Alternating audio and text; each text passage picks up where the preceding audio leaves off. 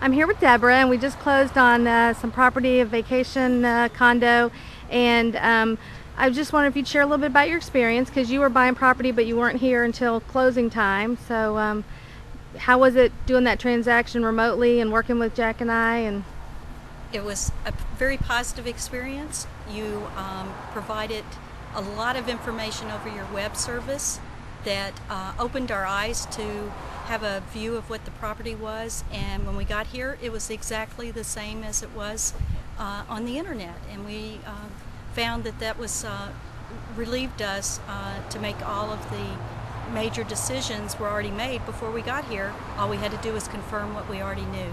great, I appreciate it. And also, were we able to help recommend some good other providers like mortgage and inspectors and things like that as you were going through that process? Well, not only did we meet these people and set up businesses, but we felt like we connected as friends with these people, and would use them for other processes. So it was a nice networking experience to have people that we could utilize on other properties as well as the one we have purchased for our private.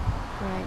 And if people, again, as you said, there's so many people today that are out of the area and on the internet looking for someone to work with and stuff, would you recommend people giving us a call and letting us help them with buying or selling real estate in the area? Well, absolutely, because you're going to have a bigger focal point of getting to a larger population by using the internet services that you've set up. Great.